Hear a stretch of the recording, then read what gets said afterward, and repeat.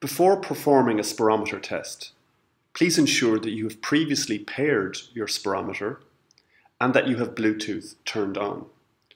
To check if Bluetooth is turned on, swipe up from the lower part of the screen and the Bluetooth symbol should be highlighted, blue.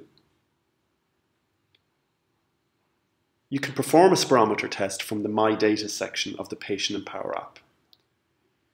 You can go to My Data from the menu navigation by clicking My Data, or you can also go there from the dashboard by clicking FVC. Here, click the plus button and click Spirometer Test. You will then be given some audio and text instructions on the screen.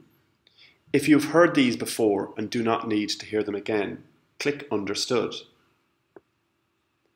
Then on the next screen, the test is ready to start as soon as you start to blow.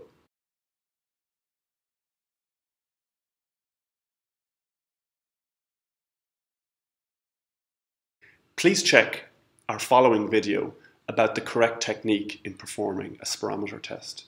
Your spirometer test returns a result called FVC, which is measured in litres. We have another video which describes what this means. From this screen, you can return to the dashboard, or you can add a journal entry to describe how you felt when you performed the test.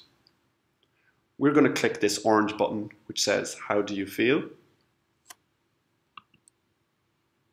And then you can add symptoms such as you had a cough, you felt breathless, and you can scroll down to see all the various options which you can log. You can also add some free text.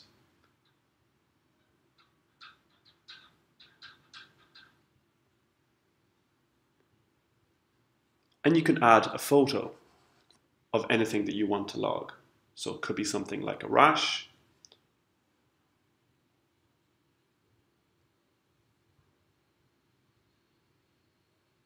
And then when you're finished logging everything, click Save.